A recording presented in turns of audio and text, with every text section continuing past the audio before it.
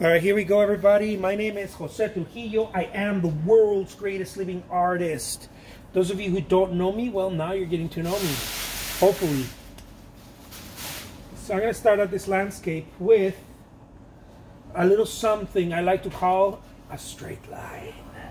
I don't think it's that straight. Anyways, guys, look, check it out. Anyways, I'm going to make this as fun as possible because I got to do quite a bit of this today.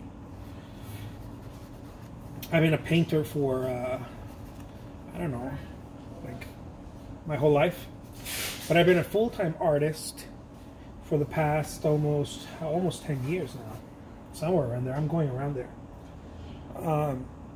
It's been a beautiful ride. I love what I do, and I'm discovering so much about painting and myself that I didn't even know. You know, I think it's part of the process, part of the journey, if you will. And so I'm very grateful that this is happening the way it is. It's got ups and downs, you know, but it's got more ups than downs, and that's why I keep doing it. You know, it's got definitely more ups, and so that's the beauty of it. Look at this. I'm using a big brush right here to make my little. I think it's going to be trees, something like that, something representational a little bit. It's not completely abstract, but it's got that element, right? This is a 12 by 24 inches on stretch canvas. It's oil on stretch canvas. And I wish I could show you guys more, but this videos really just allow me to show the canvas. Otherwise I'd be like moving and editing and cutting, and that's not really my jam, because it's just me recording right now. So look at this. Look at that. I love to paint with my paint super buttery. It allows me to tap into something else, which is movement, right? Movement. Many times oil paint doesn't allow you to do that unless you're painting very thin. But if you're painting thick, it's a little harder to do that because you have to push it, right? You have to push it. You have to push it around. And I make my paint thin enough where I can pull it. I'll push it too, but I can also pull it. And so it allows me to do all kinds of fun brush gestures, right? The gestures. Almost like if I had a very heavy body acrylic paint, but I'm not trying to accomplish the characteristics of acrylic paint. I'm not really trying to look for that. I really love oil paint. I just need it to move, you know, just to move a little bit more than what it usually does. That's all. I just need it to be a little bit more soft. So I do that. I actually soften my paint. I show that on YouTube. There's a few videos where you can watch that, how I soften my paint. And that's the reason why I soften it.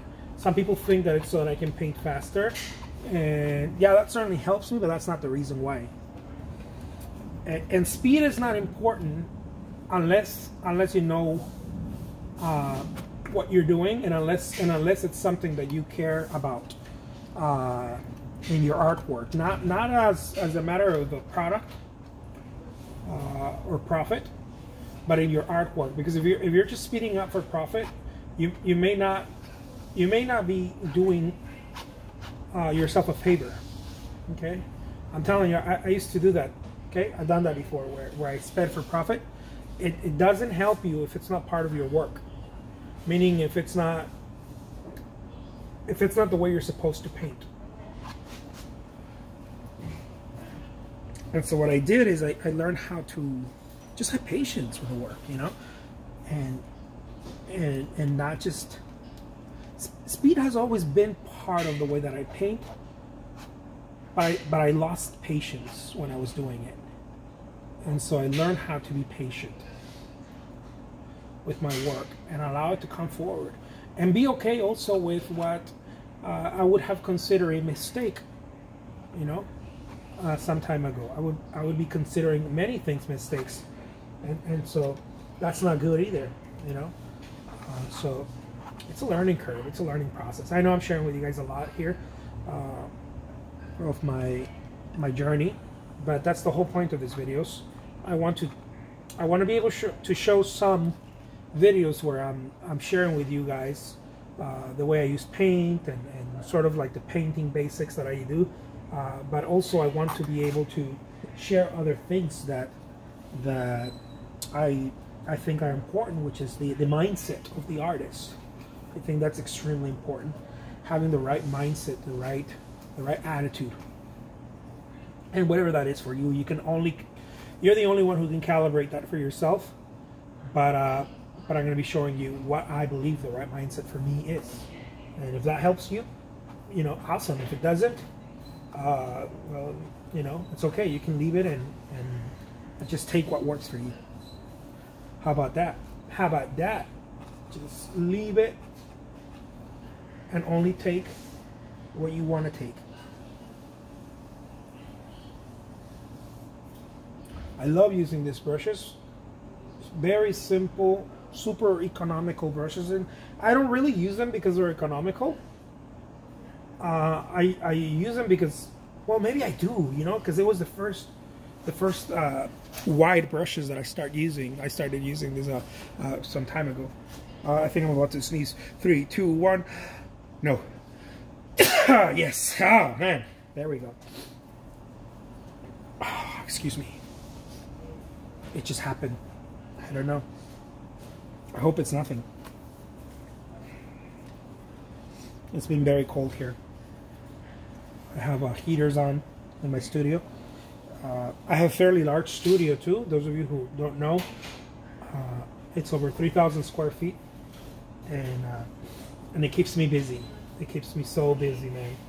It's I feel blessed. I feel blessed, super blessed, yeah.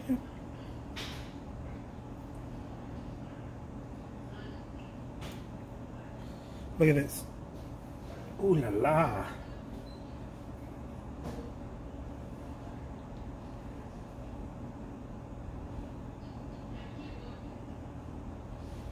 There we go. There it is. I think that's where it is. Oh, hold on. I don't need to, but I want to.